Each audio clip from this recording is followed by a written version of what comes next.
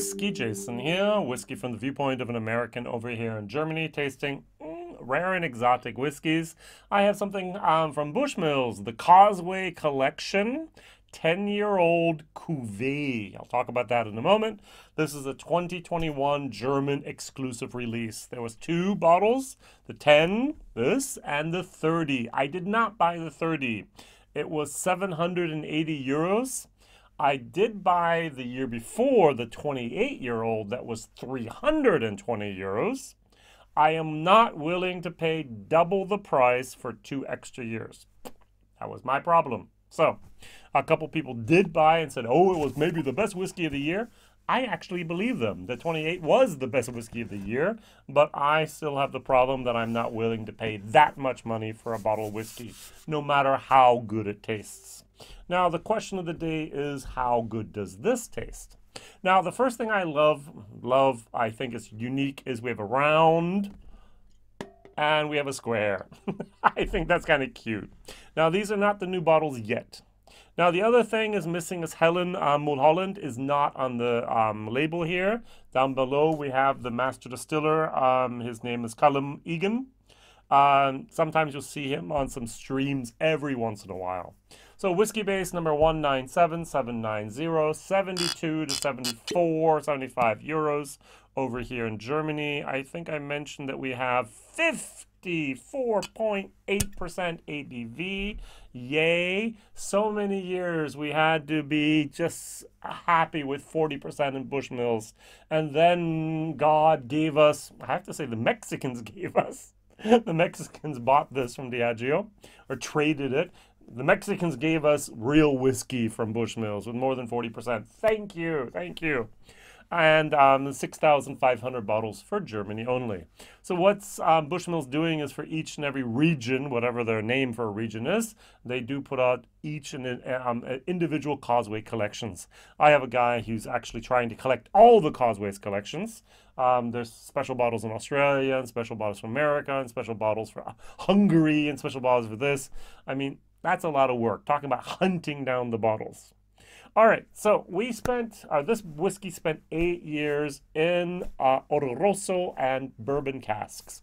It does not say first fill, it just says here, they just had 8 years in these casks. And then it received an additional 2-year finish in Cuvée Casks. Do you not know what Cuvée Casks are? Neither did I. I had to read up.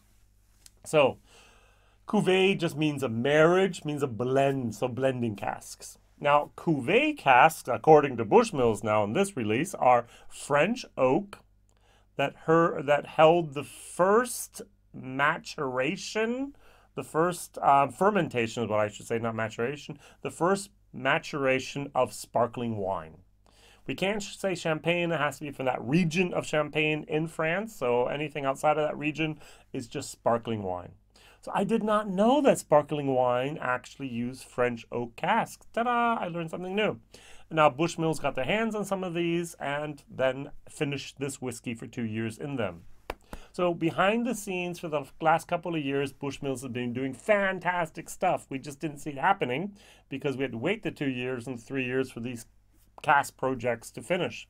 And I'm very, very, very happy that we now have a corporate philosophy at Bushmills that is not only 40%, but also willing to try interesting experiments. Cognac, we had here Malaga, we had here now with the Cuvée, different things going on. Beautiful, beautiful, beautiful. Thank you for that. Now I'm going to compare it to something I did a video on about a couple months ago, and this is the Bushmills 10-year-old. This is 46%, but this is the sherry cask finish. Now this is a 1-liter bottle. I'm not sure if it was a German exclusive or not, but it was in Germany. I bought a bottle. This was 62 euros for this. This was 72 euros 90 is what I paid for it. Let's put this over here in this direction. And this was good. It wasn't great. It was good. I think I actually pulled out my Listau from Redbest and compared the two. Then I remembered how good Listau was. But this is a fairly good whiskey. This is good stuff here. All right, good. So, all right. Now, let's First of all, I'm going to read the official tasting notes before I come to my tasting notes. All right. So of the 6,500 bottles for Germany, we should have an aroma of lemon and grapefruit.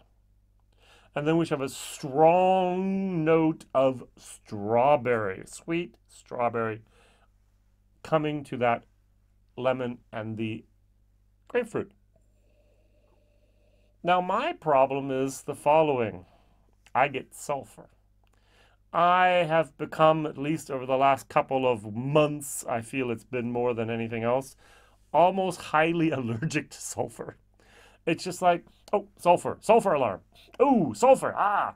And that's my problem here as well. Now, I'm more angry today at myself for not being able to enjoy this bottle than I am actually at the people who use sulfured casks to create this ugliness, in my opinion. But hey, it's like, oh, this is a sulfur problem. Let's send it to Germany. Most people in Germany cannot identify sulfur, which is good for them, but it's terrible for me. I'm very, very sensitive to the sulfur, and that's what I got, first of all.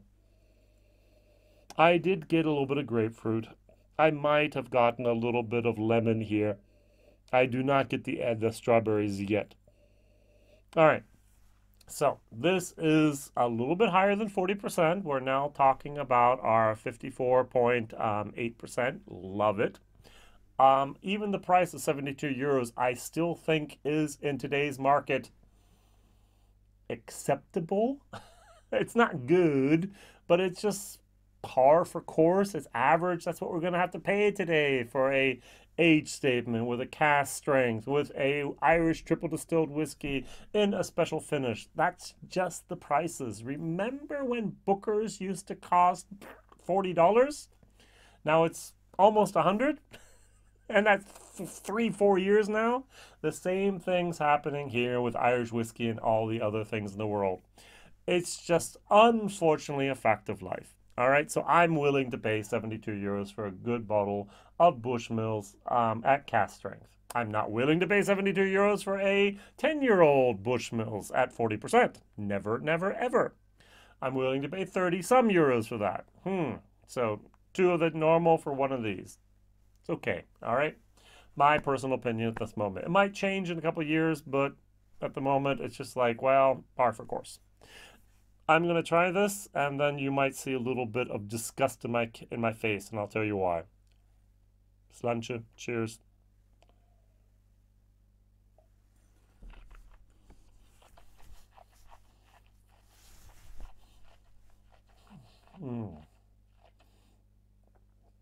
Sulfur. I get sulfur. Matchsticks. Not rotten eggs. I get matchsticks. The typical sulfur that is used to sulfur I have a sulfur candle for the casks. I've had this taste now dozens and dozens and dozens and dozens of times. It's not the sulfur from the distillation process, it's the sulfur from the casks. The casks receive sulfur candle in them. There's a sulfur oxide, carbon dioxide, sulfur oxide that happens then in the atmosphere of the cask. They put the bung back on there. The wine of the cask, either the sherry or the sparkling wine, does not spoil on the transport from France or Spain up to Ireland. And especially in the summer months, we use it more than in the winter months to make sure the casks don't spoil. As soon as you put the spirit, the distillate, the alcohol in there, it absorbs the sulfur, and Jason is not happy. So what we have here is, it was distilled on the 31st of December 2010, which is great. New Year's Eve party. Very good. It was bottled on the 4th of November 2021, and it was actually recasked on the, I think it was, oh, wait a second, I have to make sure I get this right here. It was on the 27th of March 2019. So it's not even 2 years. It's almost 18 months more. All right, so that's that. I can't do my math. It's almost 2.5 years. So if it's 19, oh wow, very nice. Yep. So distilled the 31st of November, of December. Re-racked here on the 27th of March 2019, and then bottled according to the bottle mark or whatever here. I have it was on the 4th of November. Now I can only say what you should be getting according to the official tasting notes here. If you did not have an allergy against sulfur as I do, you'll get nice little Bushmills vanilla sauce. You will get caramelized toffee moments. You'll get apple pie. You'll get a type of clementines as little oranges, as well as a little bit of clove on here, a little bit of allspice. And then you have the citrus fruits on the end here with a little bit of the French oak coming through. That's the official tasting notes. I get sulfur, sulfur, sulfur, a little bit of alcohol, and look, oh yes, there is a tiny little bit here of that vanilla and the toffee and a tiny bit of apple and orange. But everything else is so loud. It's like you have, it's imagine you had here in your nice little earbuds, your pods here, you had maybe Beethoven or Bach or any other music you love, smooth jazz, which I love. And then right beside you have a jackhammer going boom, boom, boom, boom, boom, boom, boom. You can't really pay, I can't pay attention to my earbuds because that jackhammer or that jet fighter going at Mach 1.2 or whatever, it just drowns out everything else. And that's what happens with me when I have this sulfur moment. As I said, I'm more angry at myself than at them, but I'm angry at them as well a little bit. Now, it's not me today that's just overreacting. This, for example, is a very nice whiskey. It was my control whiskey at the very beginning. The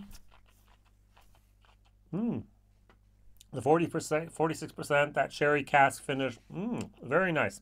Very well done. Do I have sulfur in here? Hardly in at all. Do I have a nice sherry raisin type of nutty moment? Yes, I do.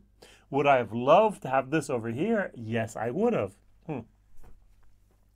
But I guess when we have a German exclusive, why don't we send them that sulfur bomb whiskeys? All right. Very disappointed. I'm going to disqualify myself and this whiskey from my review. All I'm going to say is if you are allergic to sulfur like I am, and we're literally allergic to sulfur, that's why we react. A friend of mine, she's a taster, and when she tastes too many whiskeys, her lips actually just blow up. They blow up. They just enlarge and they get all sore and so on because it's an allergic reaction. Recently, I had this one on my stream as well. On my review video, the Fetacount 16 second release 2021, same thing. It has the same amount of sulfur, maybe a little bit more than this. I couldn't taste it. That whiskey is terrible. I have other friends that have had this whiskey and given it a A-, B+. They love this whiskey. And I just can't give past my nose, let alone my lips, because that sulfur is just too much. Think matches, think you put a camping match in there and you just let it dissolve. That type of sulfur, not rotten eggs, sulfur matchstick. Not good at all. All right, so first question. What is your favorite Bushmills? Thank you very much, and it should have, hopefully it's not 40%.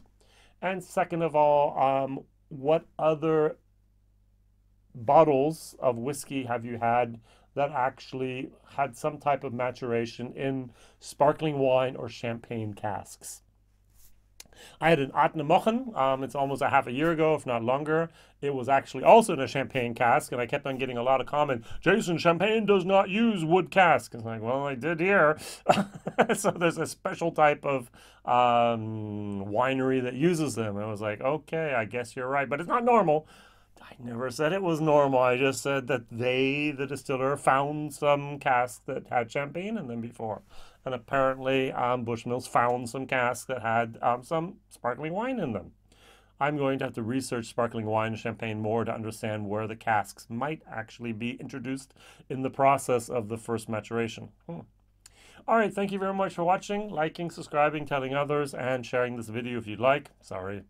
All the best and see you very, very soon. Whiskey Jason here. Bye-bye.